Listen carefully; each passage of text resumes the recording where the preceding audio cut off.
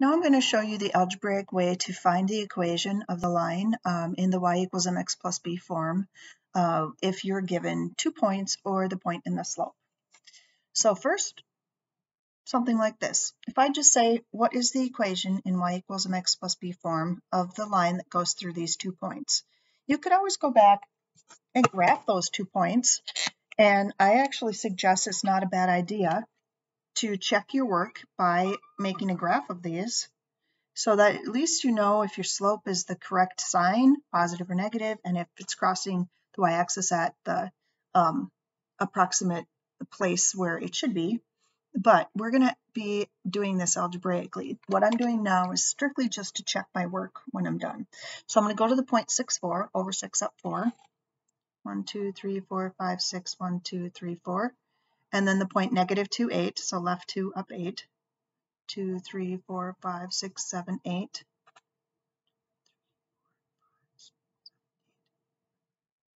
Okay, and then I'm going to be connecting the points.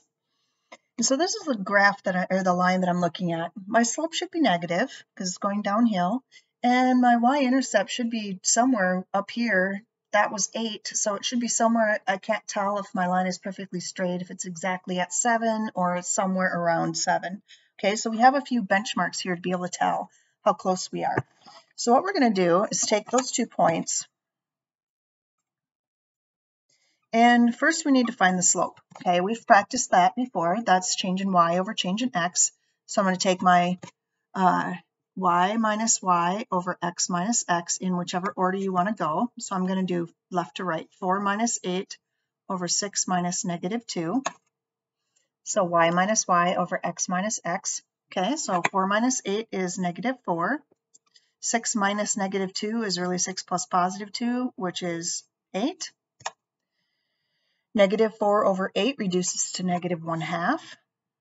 So my slope is negative 1/2. So here's what I've got so far. I know part of my equation, but I don't know, because I know the slope, but I don't know the y-intercept. So here's where you're going to have to pick one of these points, and I'll show you that it works with either point. It doesn't matter. Just pick one of the points and plug in the x value where x is and the y value where y is. And then you already have your slope, and then you have to solve for b. So I'm going to use the point 6, 4. So y is 4, m is negative 1/2, x is 6. A little confusing because 6 and b kind of look the same, but this is y up here equals 1/2, which was the slope, times x, which is 6, plus b. So negative 1/2 times 6 is negative 3. 4 equals negative 3 plus b. Trying to solve this for b, so I'm going to get b by itself. I need to add 3 to both sides. I get 7 equals b, and then I can replace that in my equation. Y equals negative 1/2 x plus 7. It matches what I thought it would match, and it does actually meet at 7 up there. Right here is actually at 7. So that's what it looked like it should be. So that is correct. Now I could have used the other point if I wanted to, just to show you that it wouldn't matter. If I did the point negative 2, 8 instead, then I would have y is 8 equals negative 1/2 times x is negative 2 plus b. This time I have negative 1/2 times negative 2, which is positive 1. 8 equals 1 plus b. Subtract 1 from both sides, and I get 7 equals b. Same thing I got when I used the other point. So just pick whichever point you want to, or like I always think it's a good idea to do it both ways to check your work. Just like I said, it might be a good idea to graph it first to check your work. It's never a bad thing to do. Take an extra, 1 minute to do something to make sure that you get it right.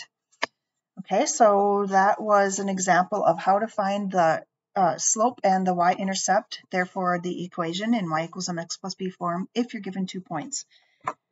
Okay, let's see, what about this one? Okay, I'm going to go ahead and find my slope, my y minus y over x minus x. So 3 minus 2 over 4 minus 0. 3 minus 2 is 1, 4 minus 0 is 4. So I have y equals 1/4 x plus b. Then I can go ahead and pick a point and plug it into the equation. So I'm going to use x is 4 and y is 3. So I have 3 equals 1/4 times 4 plus b. That's y was 3 here. Slope was 1/4. X is 4. Solve for b. 1/4 of 4 is 1. So 3 equals 1 plus b. Subtract 1 from both sides. I get 2 equals b. So my equation is y equals 1/4 x plus 2. Now, did I really have to do all that work? In this case, the answer is no. If you take a second to look at the points that I give you, notice that in this problem, x was already 0. And one of the things I've talked about a lot before is when x is 0, that's the y-intercept. So I already knew the y-intercept right there.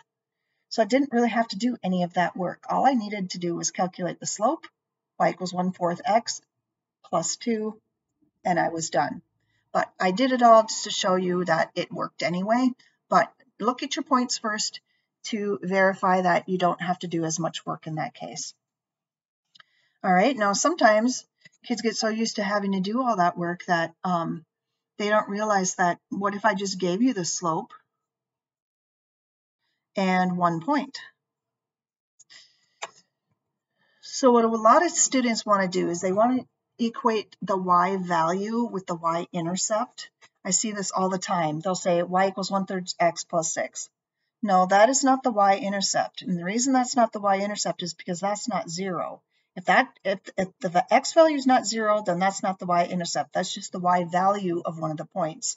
So again, I'm going to go ahead and graph this to see an approximate y-intercept, to see if we can estimate it first. So my slope was 1/3 and my point was 4, 6. So I'm going to go over 4, up 6.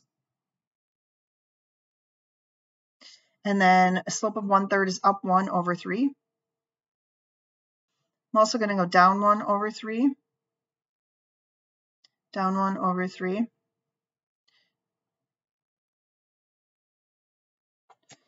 Okay, so this is my graph. I went over 4, up 6. That was my first point that I gave you. And then a slope of down 1 over 3, down 1 over 3. If I just kept going up, it's further and further away from the y-intercept. But my y-intercept is right there, definitely between two numbers. It's 1, 2, 3, 4, between 4 and 5, but I really can't tell exactly what it is. So we definitely know that if we go back to this, it's not 6. That's not the y-intercept. Okay, so we're going to have to plug it into this equation, y equals mx plus b. I have y value is 6. Y value is 6. My slope is 1/3. My x value is 4. So I have y equals m times x plus b. Now I do my math here. 1/3 times 4 is 4/3.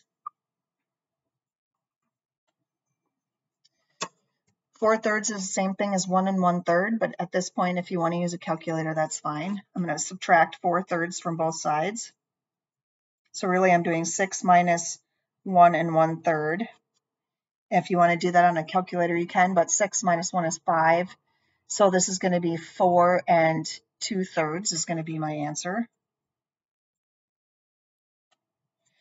So my y-intercept is 4 and 2/3. So my equation then is y equals 1/3 x plus 4 and 2/3. And this is a really good example of why you should graph it to make sure that it makes sense, but also why you need to have an algebraic way of calculating this, because if you want that to be exact, you will never get that exactly on a graph like this. But I could tell 4 and 2/3, 1, 2, 3, 4, 5, it's between 4 and 5, so 4 and 2/3 makes sense. And I did not just use the y value as my y-intercept. Okay, so that is how to find the equation given 2 points or a point and a slope. Just be careful that you're doing everything in the correct order and that maybe you're not doing as much work as you need to. If I give you the intercept point, just recognize that as x equals 0.